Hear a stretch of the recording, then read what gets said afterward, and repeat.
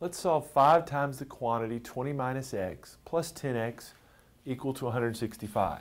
So let's clear our parentheses. So if we distribute 5 times 20 will be 100 minus 5x plus 10x is equal to 165.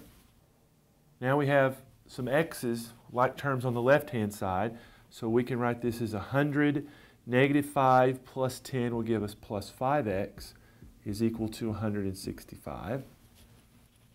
Well, now let's get rid of our 100. So this is a positive 100, so we'll subtract 100 from both sides.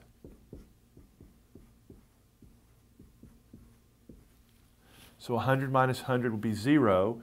We're left with 5x equal to 65. Well, 5 is being multiplied by x, so we'll divide both sides by 5, and x is 13. So solving this equation, we get x to be 13.